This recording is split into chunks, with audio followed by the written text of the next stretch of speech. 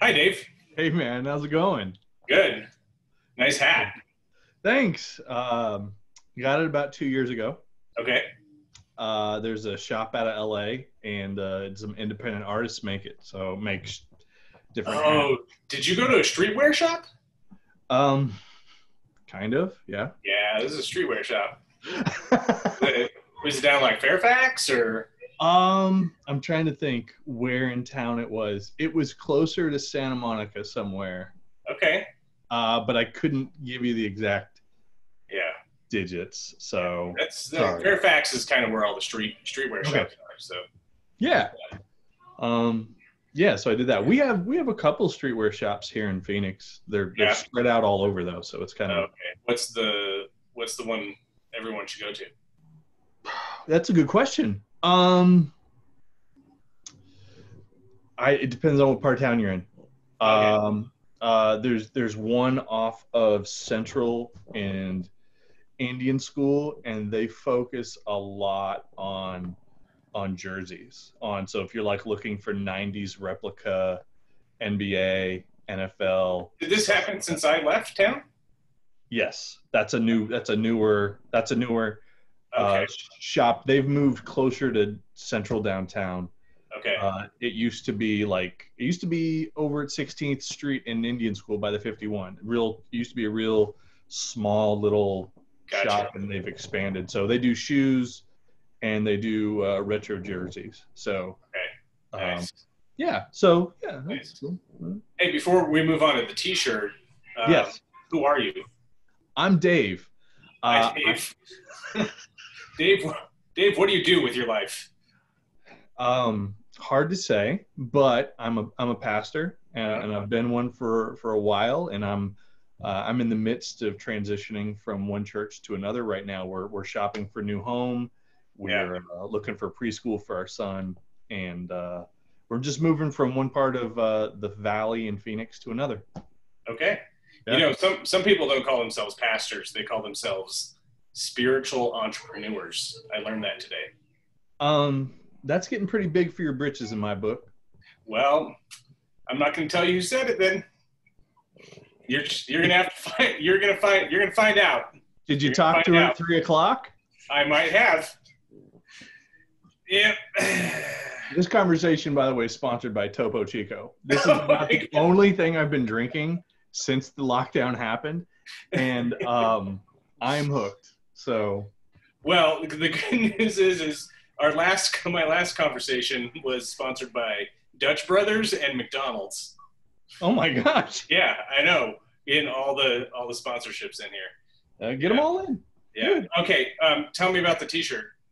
Um, so this T-shirt is from Gracie's Tax Bar, and it is a little hole in the wall uh, bar in downtown Phoenix. I think they're 4 or 5 years old, and they really try to run a pretty eclectic but homey atmosphere for a Hmm, bar.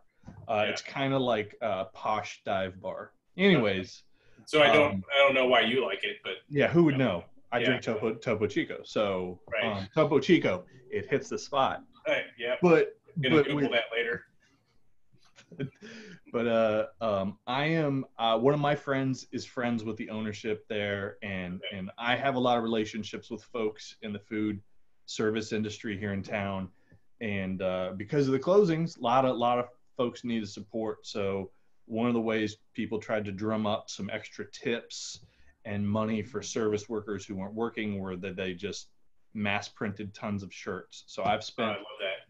the past couple months now buying t-shirts whenever I can, because number one, I wear a lot of t-shirts, You do. and number two, it's an easy way not only to financially chip in a little bit when you can here and there with a restaurant, but then like wearing it shows that like you're supporting them too, and people ask you questions and they say, is it a good bar? And you're like, depends on what you like in a bar, but yes, it's a Right. great bar.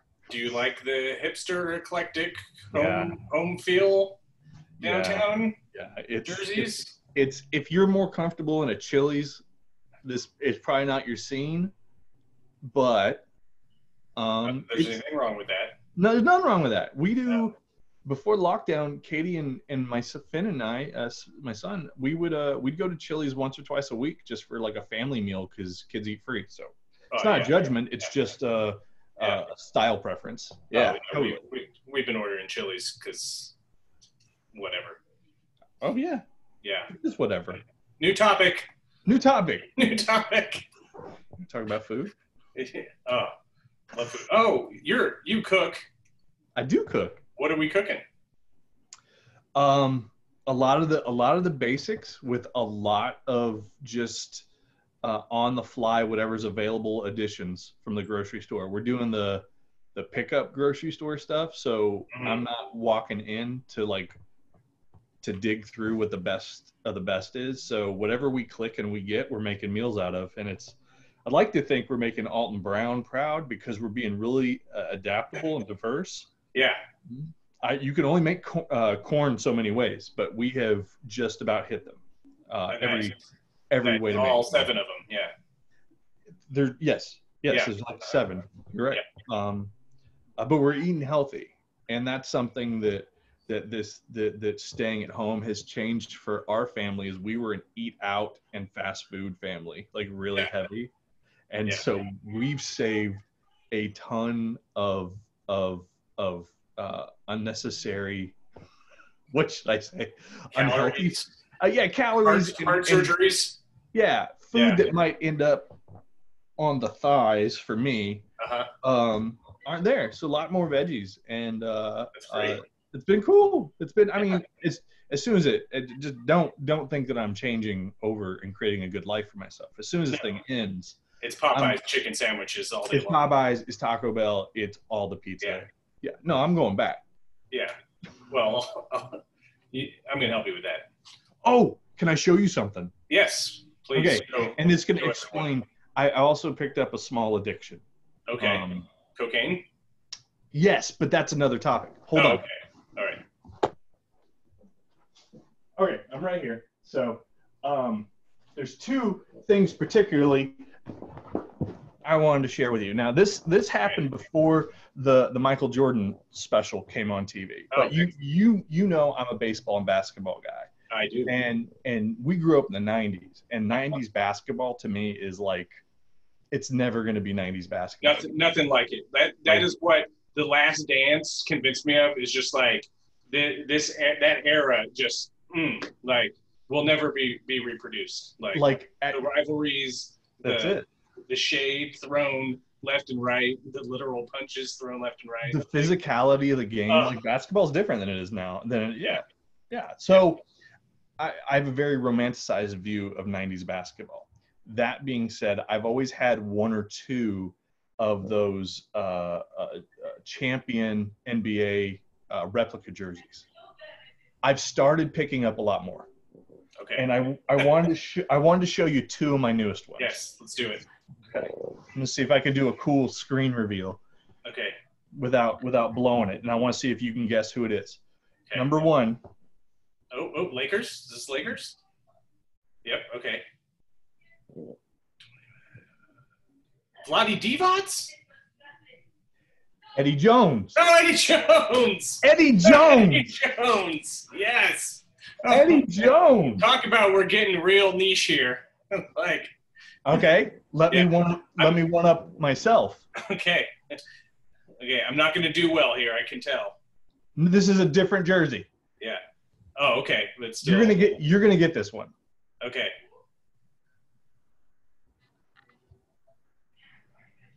Okay, 9. Hold on. Oh, Nick Van Exel. Beautiful. Isn't that dope? Yeah. Anyways, I've been bidding and talking to guys and doing trades with sports cards and stuff like that. So I even get like real obscure ones like this one from the Bucks, Ken Norman. And unless you know who Ken Norman is, that doesn't make any sense at all. It doesn't. But I've just been having a blast. I have about 12 or 13 90s. Originally these aren't remakes. These were all printed in the 90s and people have stored them or kept them or whatever. Yeah. But I have a closet now. So you're turning into that guy from Robbie's World on Netflix. Slobby's World, yes. Slobby yeah. Robbie.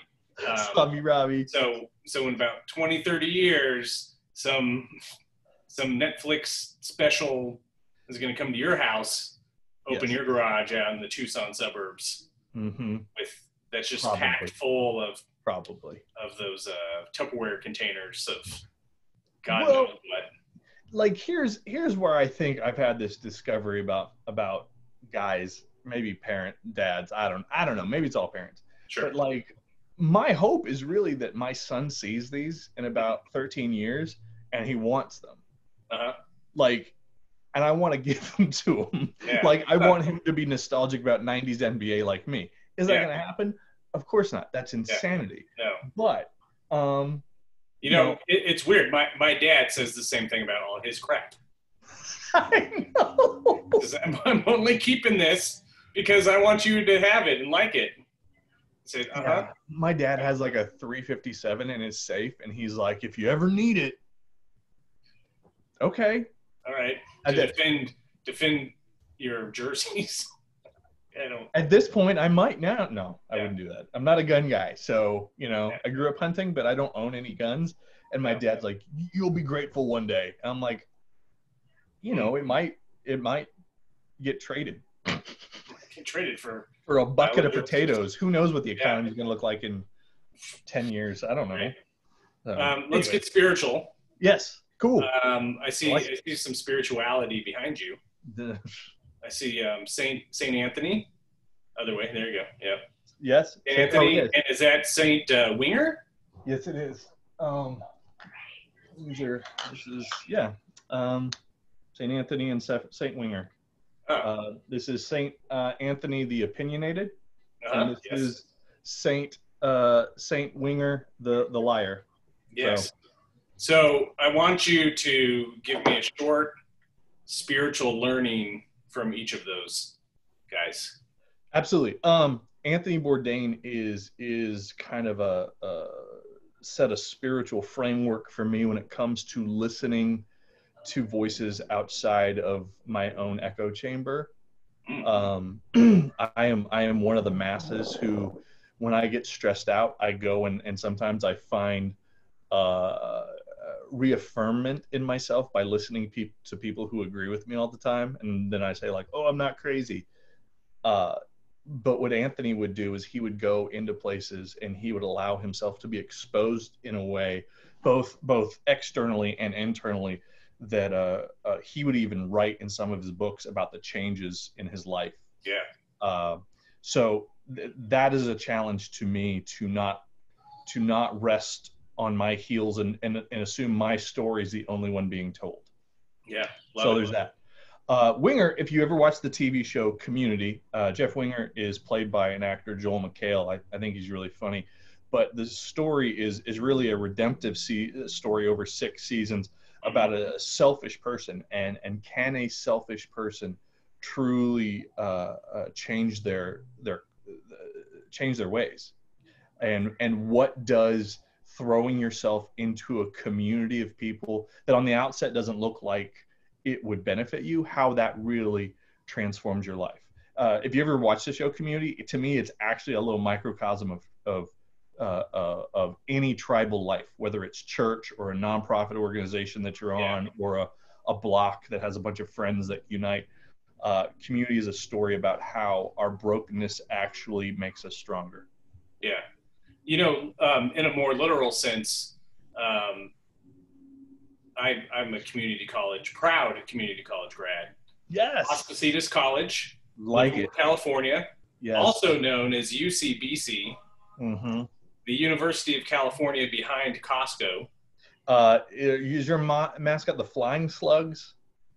No, I think it's like the Hawks or something.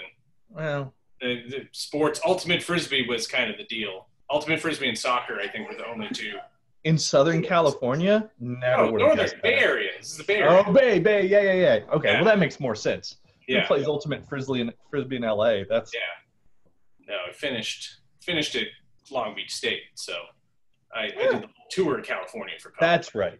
But anyway, I was going to say, I never had like a literal crew, like the group in Community, but there were these friends I made in the 3 years I was there that were like these indispensable relationships of, like, I don't know that any of us would have like made it through without each other, kind of thing. There's just something about community college where, you know, most everyone is, you know, coming from a place where you obviously didn't get some big old scholarship to go, you know, off and live that on campus life. Yeah.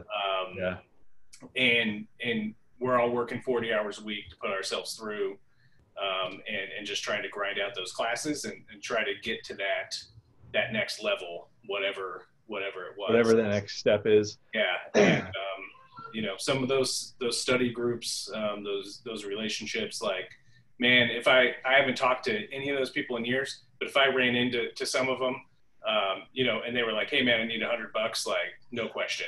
Dude, question. Yeah. And that's, I mean, isn't that the type of relationship we crave for? Like, I have a handful of friends who I know I could not see in a minute, but if something were to hit that was bad news for me, they'd be by my side in a heartbeat. Oh yeah. And that is I hope everyone feels that way. I don't have the confidence that they do, but so yeah, I actually just Saturday night this week, I just finished binging through Community again. I just watched through the entire show again, and just as satisfying. That is probably my favorite sitcom. Yeah, so. I started again as well. I'm almost back through season 1. It's good. It's good. You get through the gas, you gotta get through that gas leak season 4, and then oh yeah, that weird season. Yeah, that's when the original creator was off of the show for a year. Yeah, they did the reunion. Did you see the reunion? I did. I watched that. Was it a reunion? I watched that all the way through. It was really good. Yeah, Chevy Chase wasn't on it though. No, because he had died that episode. Yeah. Not real life. Thank goodness. Yeah. So, next serious topic. Oh yes. Yeah, serious topics. We do. That's what you and I do. I know, because we're all serious all the time. Mm-hmm. How was your work? How was your work changed? Work changed. Couple months. So I am. I'm in the process of attempting to transfer my ordination to the United Methodist Church. It's another denomination, another one group of Christianity. We're another denomination. Mm-hmm. I don't know who in your listening base is religious and who isn't. I'm trying to assume it's not just a bunch of your pastor friends who are going to watch. No, it's not. This is everyone.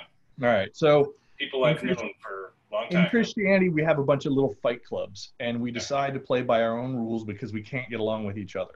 Mm-hmm. We call those little fight clubs denominations, and we stay in our little clubs until we feel like we don't fit. Is that right? Is this what you told the Board of Ordained Ministry? No. Oh, okay, good. Are they going to see this? No, none of them. Okay, good. Yeah. I think we get it. I think you get it. Yeah.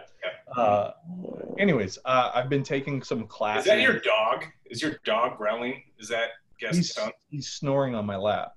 Okay. Cool. So I won't do the ubiquitous Zoom pick up your dog and show him off thing. So I have a French bulldog. Nobody will hate you if you do. Oh, look at that. The biggest French bulldog. If anyone wasn't watching yet, they'll see the dog and they'll be like, "Oh, I'm gonna watch the dog." You can use this as the screen grab thing. Oh, there you go. Right. Right. We won't ever do this with a cat. No, don't scratch me up. Anyways, I've been doing work to prepare for transferring my ordination, and some of that was me taking some extra grad school classes. Mm-hmm. I'd already taken grad school classes. I'd already had my degree, but I needed to take a few more for the Methodist Church, and so I've been doing that this spring, which actually was a perfect time. Again, terrible time. Didn't wish any of us were going through it, but it landed me at home with plenty of time to read and study and write papers. So I have zero complaints about that. I'm getting ready to say, I said earlier, I was getting ready to say goodbye to one church and hello to another one. And that's always it's stressful. as somebody who takes ministry as their calling and their profession, it's not a 40-hour job where you just kind of check in and check out. You're connected to the community of people you have like all the time. And so you have emotional connections to people that are hard to break, but because it's best for who we are as Methodist folks, we understand that we're called to move at certain times to a different community because maybe what we can do is better somewhere else than what we're doing where we are. Maybe there's a different need. Anyways. And you hope it's not season 4.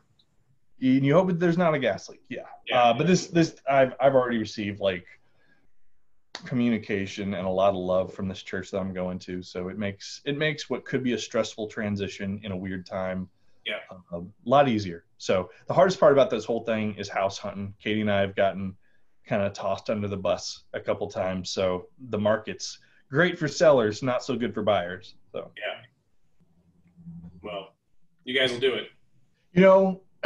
I believe we will.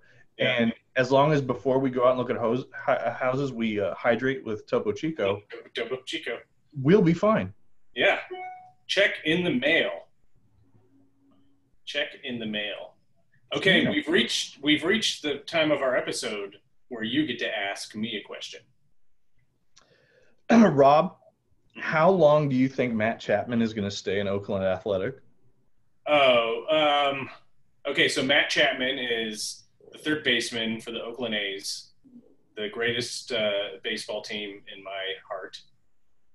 There. Nobody can argue with that. No. Yes. 2 years in a row now, gold platinum glove, I think. Mm-hmm. Amazing. Amazing. Doing much better with the bat than anyone ever thought. Yep. Just incredible. Holding down the hot corner. And my team, though, is, it's Moneyball. It's Billy Bean. Go watch the movie, Brad Pitt. Mm-hmm.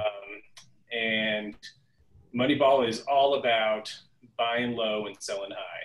Mm-hmm. So I don't know what his contract term is, so I could actually probably give you an exact how many years he'll be in A, because typically when those guys, when their first contract is up, which is literally he's getting paid like $100,000 a year. It's pretty low, on his rookie contract. When that's up, that's usually when they'll flip them the year before. Yes. To a team that's looking.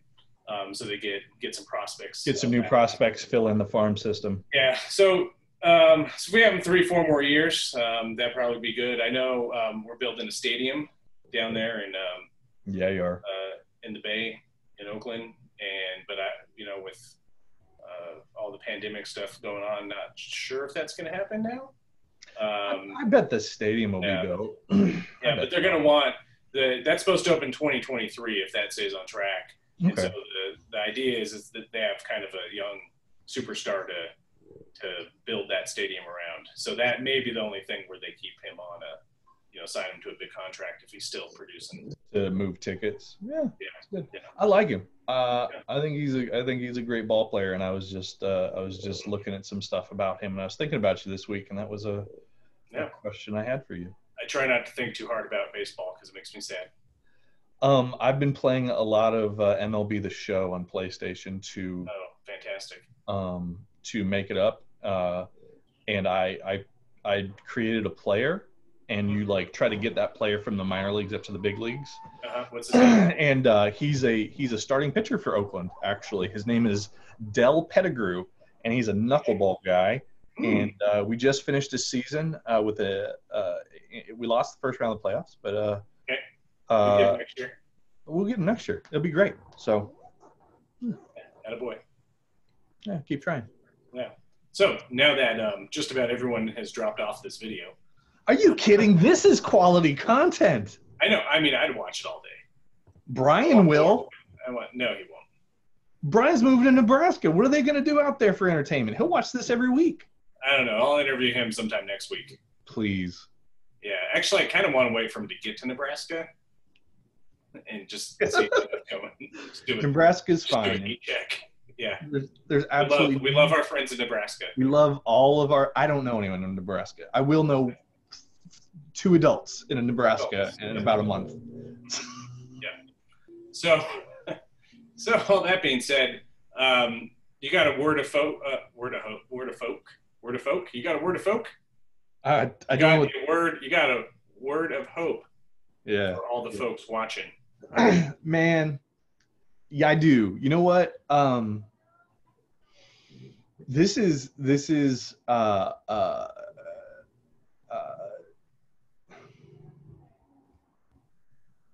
I saw somebody else talking about, like, if you were leaving a message behind, if you knew this was it for you and you were gonna pass on, and some archaeologist was gonna pass up, find a journal note from you, 20 years, 30 years, 100 years from now, what would it say? What would it mean? What would your legacy be? And I'm quickly becoming convinced that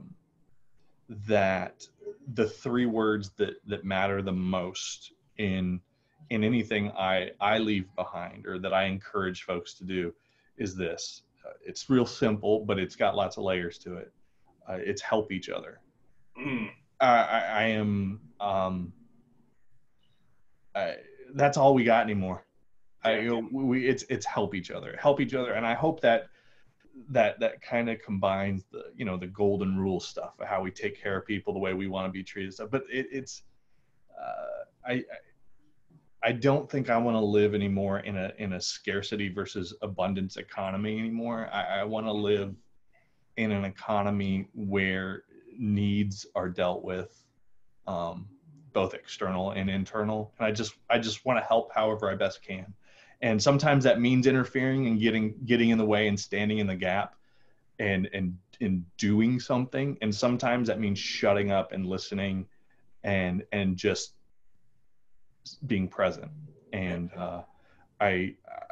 my encouragement would be to anyone is just, if you were willing to be there and to help each other, we will get through this we will get through anything in a better way than what we're currently doing. Yeah. So. Yeah. Cool, man. Cool, dude. It's a great word. This is fun. Yeah, this is good. Well, thanks for being one of the first guinea pigs, and we'll have you on in a couple more years. You know what? Yeah. I will. I'll mark it down on my calendar. Yeah, I think I have like 1,700 people on my Facebook friends list, so we'll get you the second time around. Are you gonna go through all of them? Yeah, why not? There are a couple names I'm going to be really interested to see the interviews for. I feel like I should be low on the totem pole. I feel like there were at least 1,684 of your friends that would be much more interesting than mine, but I really appreciate you letting me do this today. It's been fun. Well, you know who's getting an invite soon is he's been throwing some lowball shade. Oh, on the Facebook. Oh yeah. Yeah, he's making an appearance here and there. Mr. Famous himself. You know who I'm talking about. Yes. Yeah. Mm-hmm. Mm-hmm. Yeah. Okay. Well. Yeah. It's gonna happen. So Jared, your invite's coming, buddy. Yeah. I'd never say that anybody by the name of Jared ever big timed you and I together. Yeah. But I can say that someone named Jared big timed me. Yeah. I think anyway, we'll bring that up. I'll bring that up with him. He didn't big time me. I love that guy so much. Whatever. Everybody loves him. We're all just trying to be him. So he's so philosophical. All right. Miss you. Drink Topo Chico, kids. Topo Chico. Go buy it today. Goodbye, guys. Bye.